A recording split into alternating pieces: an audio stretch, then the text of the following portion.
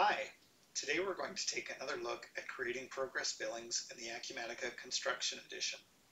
From the dashboard, we can see that there are two projects eligible for billing.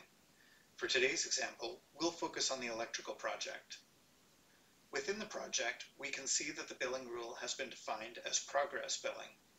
If we drill into that billing rule, we can see how it has been configured in the demo system. Our progress billing rule has been set up to create $0 lines on the invoices.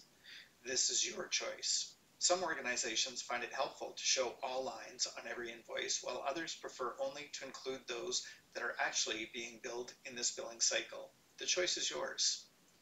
Returning to the project, we can see that the revenue budget level in our example is set to task and cost code. This is the level of detail that is used to define the progress milestones. Under the Revenue Budget tab, we can see the milestones set up for billing in this sample project. Looking at the percent complete, we can see that several have been marked as being completed, and this is why the project is eligible for billing.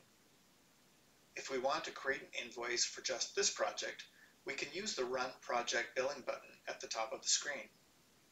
Alternatively, we can use the Run Project Billing task to create multiple invoices.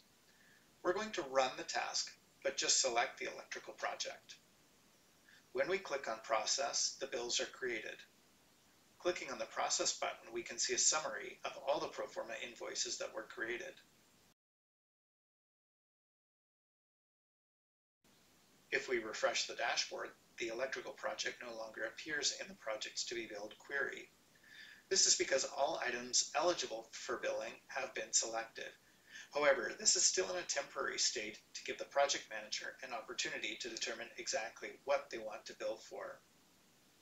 Going back to the project and then to the Invoices tab, we see the pro forma invoice that was generated. When we open it, we see that it is on hold. The project manager can now see everything that could possibly be billed in the current period. However, there is still the opportunity to change amounts or to remove items that we are going to delay invoicing on. In this case, the project manager is changing the amount to be billed from $15,000 to $10,000 on one line item and removing another line item entirely. These amounts therefore return to the eligible for billing state and can be selected for a subsequent invoice. Cost plus, also known as time and materials projects, are similar.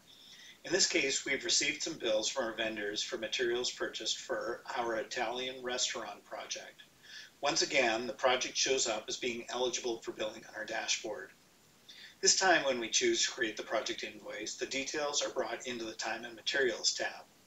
Once again, the project manager is presented with everything eligible for billing, and they can now choose if they want to bill all items, modify the amount to be billed, or remove items from this invoice. Because this is an invoice based on the bills received, they can also drill into those vendor bills.